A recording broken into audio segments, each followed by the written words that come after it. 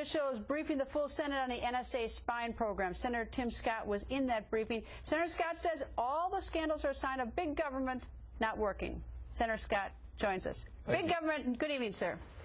Big government not working. Tell me what you mean. Well, at the end of the day, the more we centralize the power, the more we bring the money to Washington, the worse the country goes, the worse the country does. And the bottom line is, you look at the IRS scandal, you look at the AEP situation, you look at the Verizon situation, what we see is that consistently government continues to become more and more bloated. As government becomes more bloated, we have challenges every place else in America. Classic example, the NLRB fighting South Carolina over the jobs of Boeing. Not moving jobs to another country, moving jobs from Puget Sound, not even moving, adding more jobs from the Boeing Corporation in South Carolina while keeping the same jobs and adding more jobs in Washington State. The NLRB decides to get involved in the race. This is a bad situation.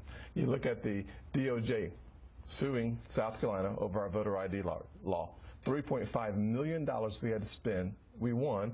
The DOJ comes back to South Carolina to a little town, Branchville, 800 voters, 200 turnout. We spend hundreds of thousands of dollars verifying that the voter ID law was accurate.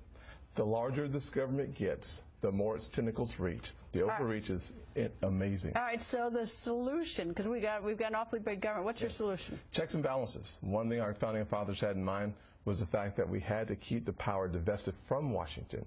What we ought to be doing in Congress, what we're trying to do it now, is to make sure that we keep this administration in check. We have to consistently and continuously stay on this case. And give me an example. Classic example is how we're trying to figure out how do we rein in the regulatory environment that's being created. 7 feet 3 inches tall, 25,000 pages of Obamacare. They're still writing the regulations. We need to keep this in front of our committees. Oversight in the House is working on it. We're going to continue to work on it in the minority in the Senate to bring more attention to this problem. You know, I don't know how Obamacare is going to get implemented. It'll be interesting to see, because they need all these IRS employees added, they say, in order to do the taxes and the penalties. But in order to pay those IRS, I forgot how many thousands they want to add, they've got to get appropriations. They've got to get money from you. I mean, from the House. The House, I mean, they're not getting any money. So now what happens? Well, hopefully it slows down. I think you heard from Newt earlier talking about the fact that there's a chance that this thing could slow down to the point where we don't see full implementation. That would be good news for the American people. What we've tried to do... That would just be more, it would be chaos on top of chaos, I think, because I mean, everyone is so confused as it is. If they find out that the confused law suddenly isn't going to be implemented fully along the timetables, that's even going to make it even more bizarre. I'm not really quite sure that's true. I'll tell you why. Okay. The estimate was 15% of Americans were uninsured before Obamacare started.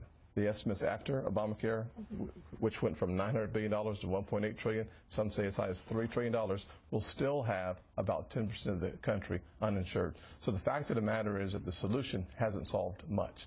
So the desire for change, I think, is growing. When you hear Chairman Baucus call this a train wreck, I think we're at least on the right path to finding real resolution, which may mean taking a look at it piece by piece and finding a way to dismantle it.